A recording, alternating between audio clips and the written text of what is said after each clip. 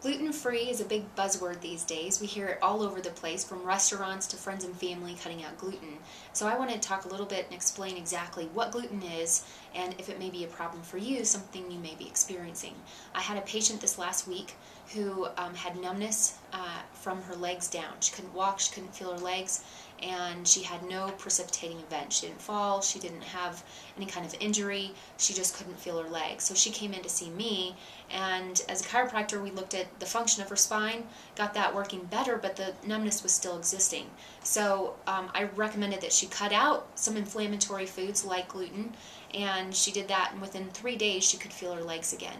So what essentially gluten is, a protein that's put into wheat and things like spelt that helps make breads really fluffy, and because foods have been modified over time, our bodies don't digest them well. So it's kind of like eating plastic if you really don't digest it, and it can create a lot of joint problems, skin problems, even fatigue and muscle soreness. So it just is, it's individual for each person depending on if they respond negatively to gluten.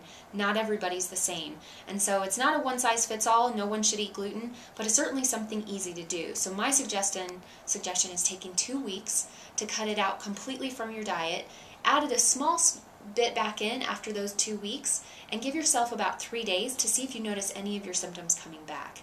If you have any other questions, I'm always happy to help with those.